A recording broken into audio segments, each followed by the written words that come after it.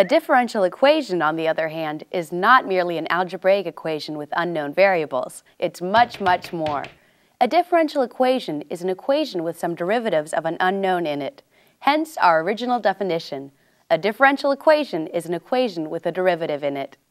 So what's the big deal? Why study this stuff? Well, differential equations are crucial to many scientific and technical professions. Differential equations are used to represent rates of change or time-varying phenomena, such as electric currents in electrical engineering, compounding interest in economics, and rates of chemical reactions in chemistry.